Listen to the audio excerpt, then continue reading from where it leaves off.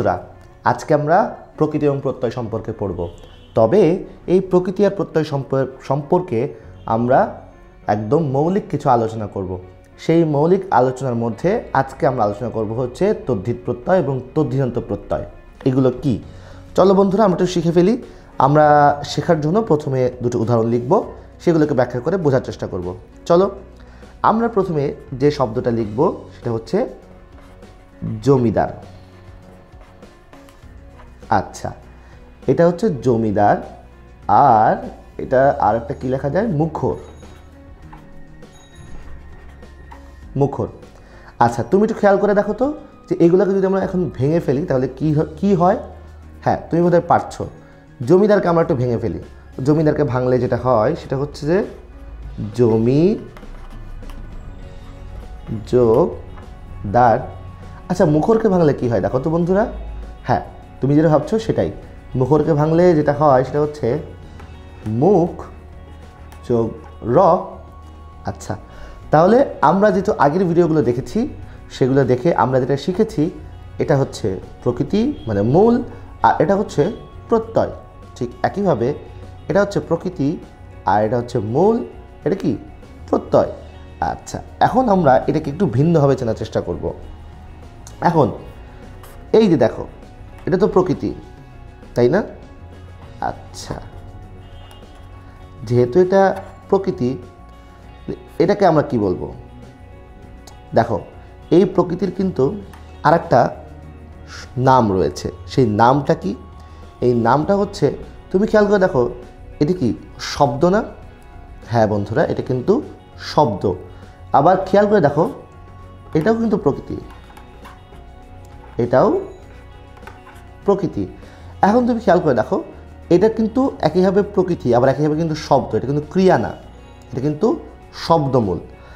তাহলে আমি এটাকে কিন্তু শব্দমূলে লিখতে পারি। এটাকে আমি কি লিখতে পারি? শব্দমূল। কি হিসেবে শব্দমূল লিখলাম? প্রথমত এটা হচ্ছে প্রকৃতি, তাই এটাকে মূল লিখেছি। আর এটা কিন্তু ক্রিয়া না, এটা কিন্তু শব্দ, তাই এটাকে আমি শব্দমূল লিখেছি। তুমি এখানে বুঝতে পারছো যে কেন আমি এটাকে শব্দমূল লিখেছি। এখন বলা হচ্ছে যে এই যে এটা তো প্রত্যয়, এটা তো আমরা আগের ভিডিওতেই পড়েছি। এটা কি? প্রত্যয়। আবার এটাও কি?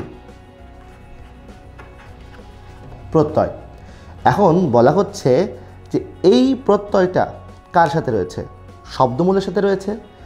যদি শব্দমূলের সাথে যদি কোনো প্রত্যয় থাকে, তাহলে সেই প্রত্যয়কে বলা হয় তদ্ধিত প্রত্যয়। হ্যাঁ বন্ধুরা, শব্দমূলের সাথে যদি কোনো প্রত্যয় থাকে তাহলে সেটাকে কি বলা হয় বন্ধুরা? তদ্ধিত প্রত্যয়। তাহলে এই দেখো, শব্দমূলের সাথে যে প্রত্যয় রয়েছে সেই প্রত্যয়কে কি বলা হচ্ছে? সেই প্রত্যয়কে বলা হচ্ছে তদ্ধিত প্রত্যয়। এখন দেখো, তোমাদের আরও একটা জিনিস একটু বলে দিতে চাই, সেটা হচ্ছে যেহেতু এটা শব্দমূল, তোমাদের মনে রাখতে হবে শব্দমূলকে কিন্তু নাম শব্দও বলা যায়। কি বলা যায় বন্ধুরা? নাম শব্দ। যেহেতু এটাকে নাম শব্দ বলছি, আবার একইভাবে এটাকে কিন্তু নাম প্রকৃতিও বলা যায় বন্ধুরা। তাহলে আমি এটাকে কি নাম দিতে পারি? এটাকে আমি নাম দিতে পারি নাম শব্দ। আবার যেহেতু এটাকে নাম শব্দ বলছি, একেবারে এটা প্রকৃতি অথবা নাম প্রকৃতি বলতে পারি। আশা করি তুমি বুঝতে পেরেছ। তাহলে নাম প্রকৃতি বলি, আর শব্দমূল বলি, আর নাম শব্দ বলি। এই তিনটার ক্যাটাগরি যে কোনো একটা বললেই হয়।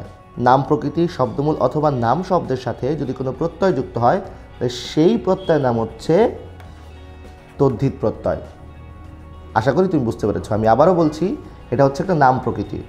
যেহেতু শব্দ, তাই এটাকে কি বলা হচ্ছে? নাম প্রকৃতি। তিন রকমই বলা যায় ব্যাকরণে, কিন্তু এই তিন ধরনের নামই রয়েছে। তাহলে এই নাম প্রকৃতি বা শব্দমূল বা নাম শব্দ, এর সাথে যে প্রত্যয় যুক্ত হয় সেই প্রত্যয়কে বলা হয় তদ্ধিত প্রত্যয়। তো বন্ধুরা, আশা করি তোমাদের কাছে এই বিষয়টা একদম পুরোপুরি পরিষ্কার।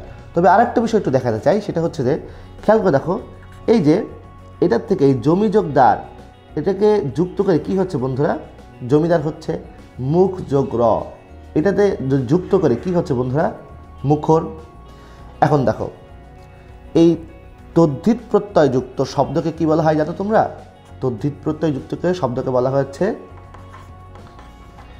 তদ্ধিতান্ত শব্দ।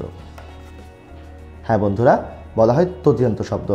এই দেখো, তদ্ধিত প্রত্যয়যুক্ত শব্দকে কি বলা হয়? এটাকেও কিন্তু আমরা তদ্ধিতান্ত শব্দ বলবো। তদ্ধিতান্ত শব্দ। বন্ধুরা, আশা করি তোমাদের কাছে কতগুলো বিষয় একদম ক্লিয়ার হবে।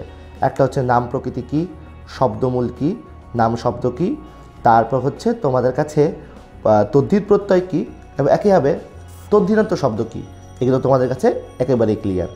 তো বন্ধুরা, আজকে এ পর্যন্তই। কথা হবে অন্য কোনো এক ভিডিওতে।